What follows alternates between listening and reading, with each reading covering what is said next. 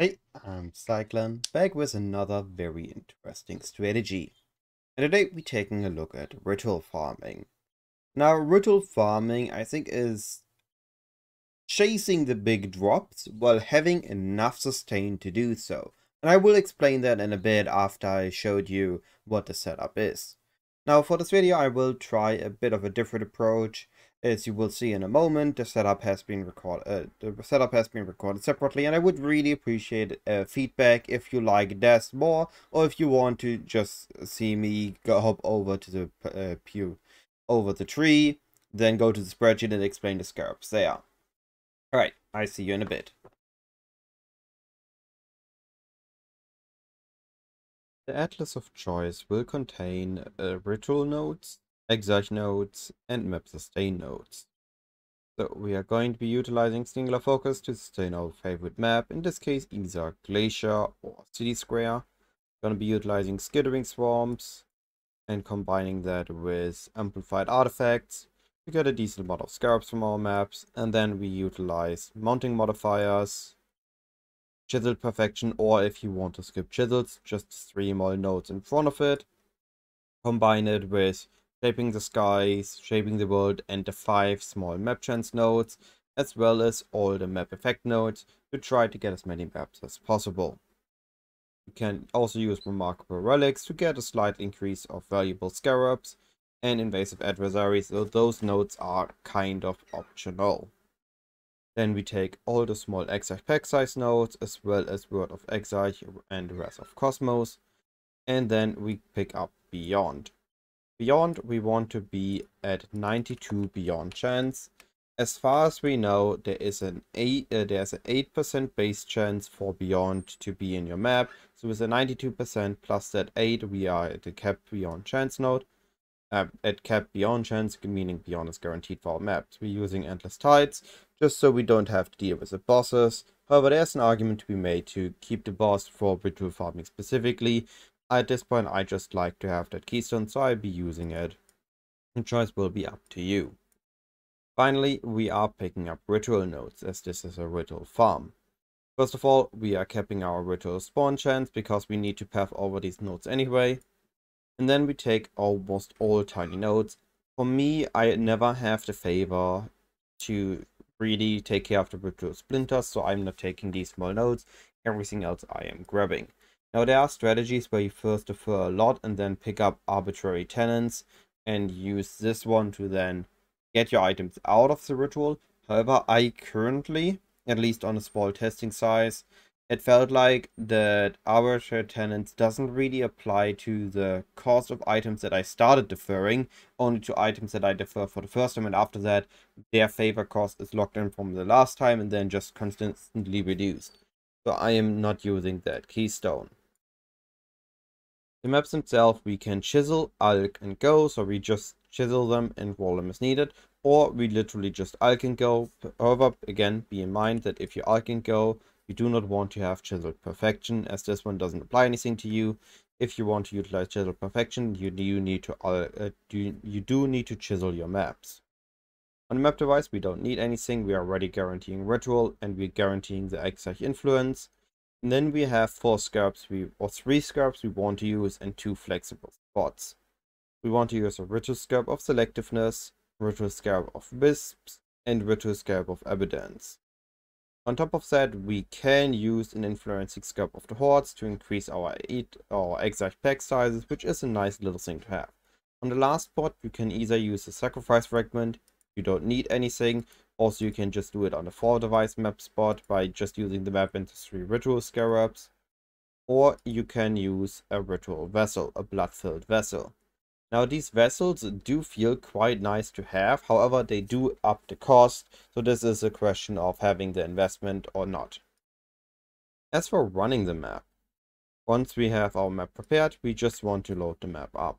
Now in this map we are looking at being efficient. There are 2 ways to run this map down. I prefer to first rush to the boss and then clear the map backwards. However, if your build cannot manage that, you can also go the other way around and you clear everything but the rituals. So in my case, I can rush the boss fairly quickly, so I will do that first. If I get any Exarch altars spawned, I will pause for them, but otherwise I will just rush the boss. So here I got Exarch altars, so I'm waiting for a moment, I'm looking at them, which I want to use in case there's a boss one I want to use for, let's say, get 4 additional chaos or something. And then when I'm at the boss, I do hope that I find a ritual on the boss. If we find a ritual on the boss, there's a few things that's gonna apply in this map. First of all, we're gonna get a lot of ritual tribute. Second of all, we can utilize a vessel. I will show this in a moment.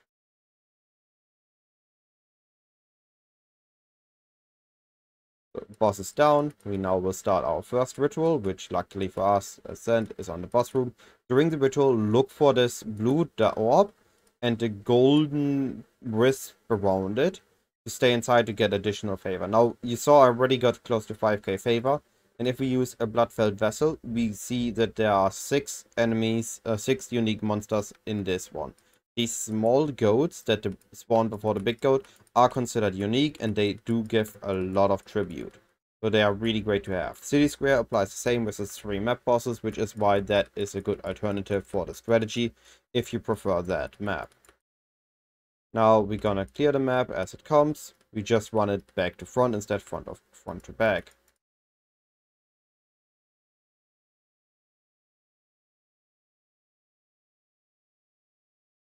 Again, try to stay in the... well, that was not intended. Try to stay with the orb in the golden circle.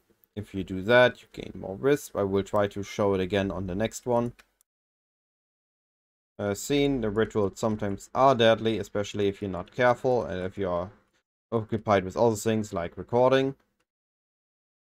But otherwise, I was able to gain quite a good chunk of XP here in just a few maps I run today on this badge before I got almost all the way to level 96. Here we got another ritual. This time I'm gonna be playful. So I stand in this orb. You see the golden. If I step out of it, it's blue. If I back in, it's moving and it's gold, or I can teleport and it's gold. But it is golden when it's active and it's blue when it's not active, at least for the outer circle on it. Also really great with the quick maps, we have a good amount of leak mechanic we get, which means we can supply our town with ore. Now I'm gonna be about to be done with the map. Map running itself takes me 3.5 minutes, however my build is fairly good at map rushing and at clearing the rituals. I expect other builds to be about 4 minutes to 5 minutes if they contain a Mage Blood or a Headhunter, or 5 minutes to 6 minutes for more simpler approaches, which still is fine. What I like about Ritual is that in the end it's not something that you want to perma-rush, because once you get to the Ritual window, you do want to be a little bit of conscious of what you're doing, and I will show it in a moment. In this map, I did got a lot of favor, a lot of tribute, so I will be able to get most of things, but sometimes you don't get the Ritual on the map boss, which means that now the map boss, which means you get a significant less tribute. You're gonna be sitting at like 4k to 7k instead of sitting at about 14, 15k. So again, I'm looking for the blue orb. I find it. I stand inside of the orb. Now it's active. I'm just trying to stay inside to get additional favor, additional tribute. Mixing those two up. And that's it. Now the map itself took me in this case 4 minutes, including the dying time, including talking. But it's still a decent time. Now, I don't want to immediately leave the map, and I don't want to always do the same action on my ritual. So I'm going to open the ritual window. I'm going to look for items I already have deferred, or items I want to defer. So I'm just checking, just to be sure that nothing is hidden on my filter that shouldn't be hidden. And I defer them again. Now I defer them and I look for my tribute. After rolling your tribute, you want there to be more than, I think it was 3.4k tribute left, because this is what you likely going to need in case you get a T0 unique or mirror shards or a big diff card. After that, I defer it again. So here is Restasa Coil Offspring. If it's worth more than 2 chaos, I do like to take him. For items, I usually like him to be worth 5 plus or 10 plus chaos, so these 3 is okay. But only if I have a lot of tribute. If I'm not having a lot of tribute, I don't like to defer those. Exalted shards are not really worth it, in my opinion. Now, I just got here the message, item is too cheap to defer again. This means that now is the time to grab the items and defer the rest. There I'm doing it again. Checking if there's anything else here that's important. This one actually doesn't sound too bad, so I'm going to grab that. And then my last defer, I have 3.3k left. There's nothing big I want to redefer. So on this last one, I need to check if there's anything that I might not want to defer because of the rest tribute I have, and I can do further defers. So only deferring these two bigger items, and now I can grab the smaller items. And now, because I do have some spare left, I'm just grabbing stuff randomly out of it that is highlighted on my filter. And that is how we want to run the map. With how to run the maps out of the way, let's take a look at consistent and inconsistent profit. I think this is a very interesting thing for Ritual, and I get to more of it in a moment. For me, it took me between 3 and 4 minutes to run the map, and then it took roughly another minute and a half to defer all the items. It does take some time, and sometimes you need to consider, do I want to defer another time, or do I want to stop here? And then you need to buy some items. It does take some time. So this time is considered as the time run per map. Another thing that it's worth noting, as I've been called out for it, I should be looking more at profit per map or return on maps. I am including that always on my spreadsheet. On consistent, inconsistent, and including notable drops on my results, there will always be a section called profit per map. And I also deem that important. I'm not always mentioning it. As a content creator, I'm also kind of looking at making my videos more flashy, more visible. But if there is enough demand for me to just state the facts and be very consistent in the way I present them, I can adjust that as well. I wanted to be honest and open about this, as my goal is always to be transparent. So for this farm, for ritual farming, the profit per map isn't that high until we get to notable drops, which I want to talk separately about. So if you are running 5 minutes maps, you are on a baseline covering your costs just with chaos, maps over the stain, and then with greater eldritch and grand eldritch currency. So as a baseline, you are covering your cost with ritual farming. So this is already great. On a baseline, we're not making minus. Now, when we add divine and audience with kings, we are making a slight profit. But this is still not any good indicator for ritual, right? There's something more, and like I said, I get to that in a moment. So the audience with a king, which at some point you're gonna find a ritual where it looks more like the ritual that you've seen in Affliction League. And then the king on the mist starts laughing, and that is, you know that now you hit big, because when you hear that, every reroll window will almost guaranteed have one audience with the king, sometimes even two. So I had this ritual twice in my 100 map test, and I got 8 audience with the king out of that. So those stack up real quick, and it's really great to have, because those do go for quite a bit. And then we're gonna get some divine ops sooner or later. Maybe we get a random drop, or we're gonna find it in the windows. Now, it did notice that if you use ritual vessels, the blood-filled ones, you're gonna find more divine orbs, but you're also gonna be spending more on your map. So if you add that, your consistent profit will dip, while your inconsistent profit will increase. At least based on my experience with the limited amount of blood-filled vessels I had lying around and through on some of my maps. So with this, we have consistent and inconsistent profit. But where is the big profit in this farm? Where do you actually make your currency? And this is where we get to notable drops, which I think is both the benefit, the good part, and the bad part about ritual. And it really depends when you do ritual on how good this is. And to explain this further, I first want to show my Wealthy Exile profile. This is for my strategy tabs, and as you can see here, overall, I have roughly 78-80 divines in value in my tabs. Now, the Strat Maps tab is empty. The Fragments tab contains about 12 diffs and Scarabs, which stacked up over time from Exarch Altars and random drops. Very few of these Scarabs are from the Ritual window. Most of them are just dropped in the map, which is a nice addition to have. And it's good to know that we do get some value from those as well. And then in the Currency tab, we have a good chunk of our value in Raw Divines, Grand Eldritch Ember, Raw Chaos, and Greater Eldritch Ember.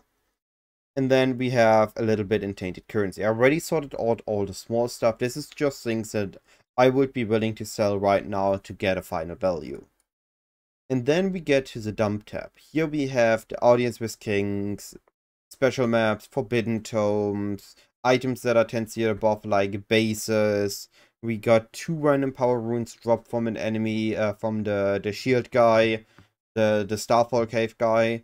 We gotten omens, we gotten Conqueror maps, we gotten blueprints.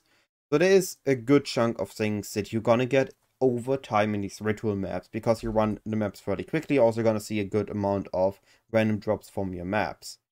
So if we combine these the Scarabs with the drops with the lucky drops, we're suddenly looking at about 40 to 50 divines and notable drops. And this will bump up from 1.37 div an hour to about 7 div an hour. We can extend this even further. I'm gonna swap over to in-game for this. Ritual farming relies a lot, if you're looking at consistent, at small items. So let's take these corpses. Here's a perfect dark marionette, which might sell for about 30 chaos, or a normal marionette, which might sell for 10 chaos. Then we have the blizzard crowns that go for 10c. We might get a 4-socket resonator. We might get an exceptional gems. We find high value uniques, or at least high rarity uniques. We find synthesized items, we find fractured items, we find omens. We could get an omen of connecting, we could get an omen of fortune, we get corrupted jewels. Don't underestimate this. I got a random corrupted jewel with block by wielding a shield, life, and dot multi, and it sold for 5 div. And maybe I could have even gotten more. We get the Hateful Accuser for Penance Bark, which, if rolled properly, could be worth something. We get the Audiences, we get Blood-Filled Vessels. There's a lot of things that add up, but those are things that we can't easily sell over the currency exchange. So here you need to make a decision. Are you okay with selling like small things? Where do you do the cutoff? And that will heavily define how profitable the ritual farming is. Another thing that will heavily define how profitable ritual farming is for how long you will do it. There is basically a bound to happen thing for ritual. If you run ritual long enough, you will find a big ticket item. Be it, for example, a buddy of mine that earlier this league got the power charge ring base, which we are using now on the Ice Nova build, or be it a frenzy ring, be it a shield with implicit, be it a header dub, be it a mage blood, be it div cards for a header or mage blood, be it mirror shards, be it mirror. Eventually you're gonna find something big, and suddenly your div per hour is gonna jump up from like 8 to 10 divines to 20 divines, 30 divines, because you got that big hit in for that time frame. But it really depends when it will hit and how long you run it until you're happy and you're getting that big hit. They wanted to be very clear about this thing about ritual farming. It is a good baseline strategy, and then it has a very explosive big hit part. Now, I spoke about when, and this brings me to the final part about this big hit thing. The earlier you farm ritual in a league, the more items are a big hit. For example, if we take a look at, let me grab a wisdom scroll. At void batteries, they dropped. If we take a look at the Atlas Manufacturing, it dropped in value. If we look at the fracturing thing, this is barely worth anything, but earlier it could have been worth more. So ritual has an absurd big hit factor early into a league where there's a lot of demands for a lot of things, as it provides well-rolled rares, decent fractures, the omens. So there's a lot of things that people want early that are dropping in value as the supply increases later on. So I just wanted to add this for people that are looking for a farming strategy for early next league. Ritual is indeed an S tier early league strategy, because of all the explosive things that you can get, the big items that you can get with ritual farming. But yeah, that's enough about this. Video doesn't have to be longer than it has to be.